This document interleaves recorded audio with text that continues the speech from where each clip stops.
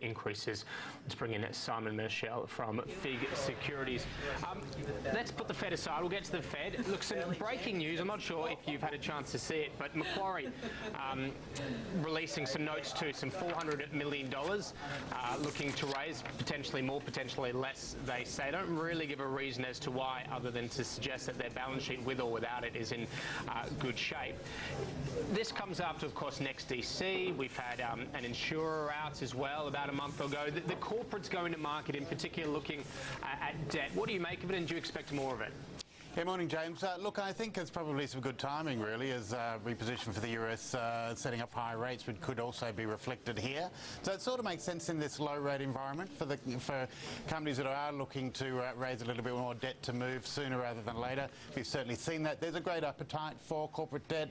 Obviously, investors happy to take advantage of a slightly higher yield than some of the government issues.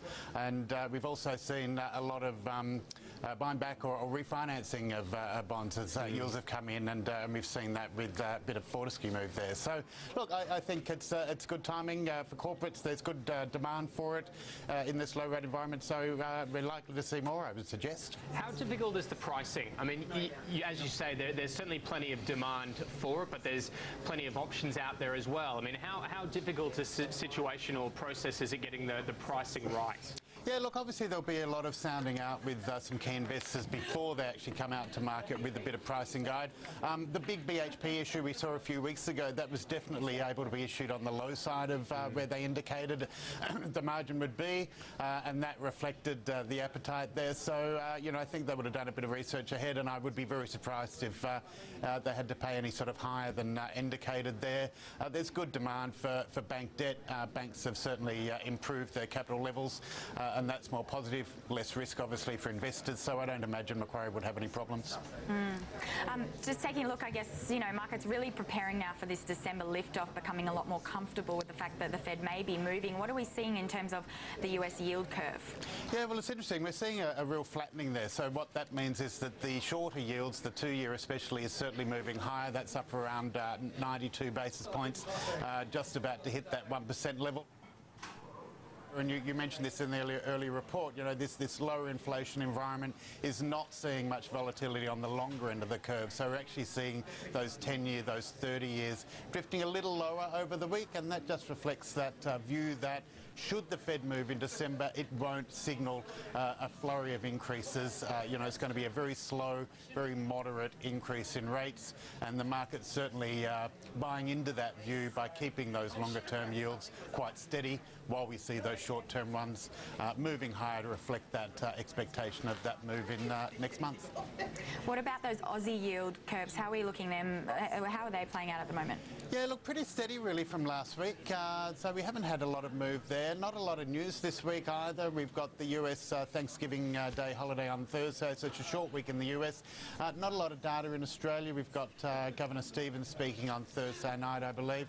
So look, I think it's going to be slow and steady into next week, where we get the final RBA interest rate indication. Whether they move or not, I don't anticipate they will. So it's pretty steady as she goes, I think. I think the RBA is pretty comfortable, and I think the RBA would be looking to see what the US does, because if the US does raise rates next month, that certainly takes a bit of pressure off the RBA needing to make any move on their cash rate.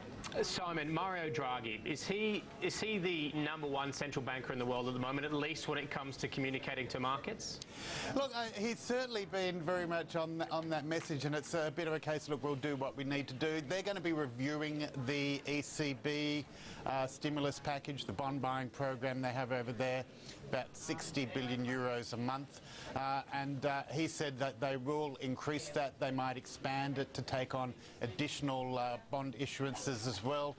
They might look at reducing or increasing the level of exposure that they can have for each central bank as well, and that's all really about just providing better support for the markets there. The markets seem to be pretty happy with that, but a little uncertain of what that might mean until next month.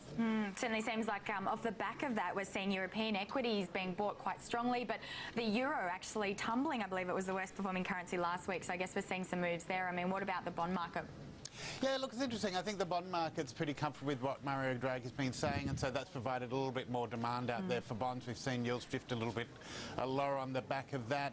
But I think, as you mentioned, it is also positive for not only the equity markets, but also emerging markets as well, and we've certainly seen some extra demand for that as well, and that's obviously positive for the emerging market space. So, you know, I think it all plays, you know, pretty comfortably for investors at the moment. I think, you know, once we get over this, the move, possible move in December for the US, if we see some expansion by the ECB, then that certainly sets the markets up well for 2016. Great stuff. Thanks, Simon. Thanks, Simon. Thanks, James.